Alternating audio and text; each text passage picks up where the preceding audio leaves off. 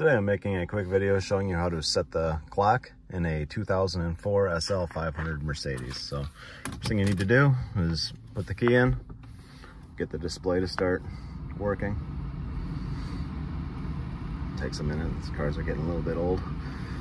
Then hit this SVC button. Use this knob over here, rotate it until you get to settings and then push it in.